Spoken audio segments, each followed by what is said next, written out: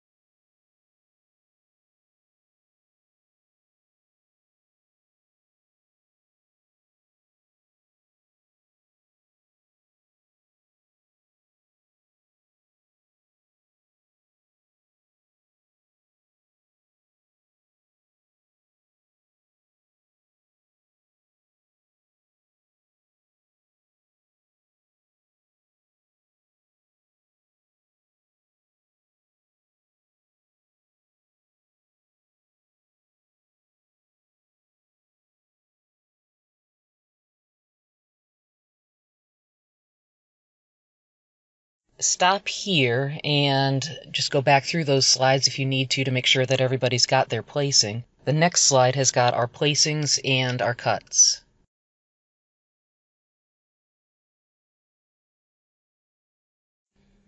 So we placed this class of Holstein 4-year-old cows 1, 3, 4, 2. And our cuts are 4, 5, and... okay, well, maybe not 15 points, but we did think that the bottom was pretty logical, so depending on how heavy your coach likes to impose cuts. In my world with the Virginia Tech judging team, that'd be a 15-point cut. I asked Shelby Iager to help me and to do reasons on this class of Holstein cows. Shelby is a Holstein girl from Maryland. She grew up on her family's farm, Bulldog Holsteins, and has had a long and successful career in 4-H and collegiate dairy judging.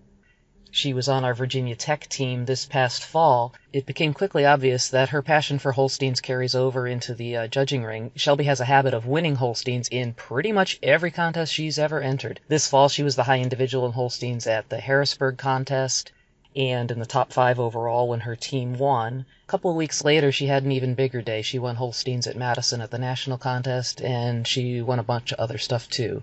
She was the high individual in placings overall, and she was the high individual in the contest.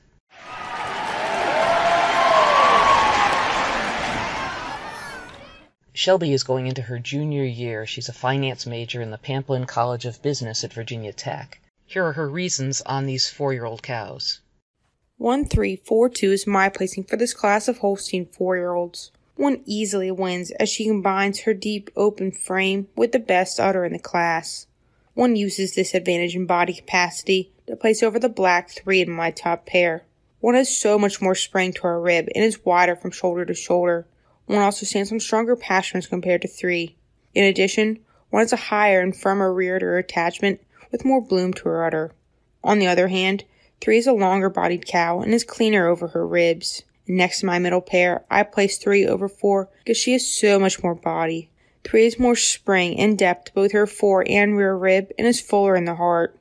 3 also has the advantage in mammary system, as she is less sloped onto the udder floor and has more balance to her quarters because 4 is light in her right rear. Also, 3 is less roached compared to 4. I admit, 4 has more width to her rear udder and toes out less. Lastly, in my bottom pair, I placed 4 over the white 2 for her clear advantage in udder quality. 4 appears to have a more milky and pliable texture to her udder, a stronger fore udder attachment, and a wider rear udder attachment. 4 is also the more powerful cow. She's wider on her chest floor, less pinched in the heart, and has more spring to her rib. The last point I give to 4 is she stands on stronger pasterns and hucks in less. I grant 2 has more length of frame, and while I admire 2 for her angularity, I had to leave her last, as she lacks the udder quality and quality of feet and legs to place any higher. For these reasons, I place these Holstein 4-year-olds 1, 3, 4, 2.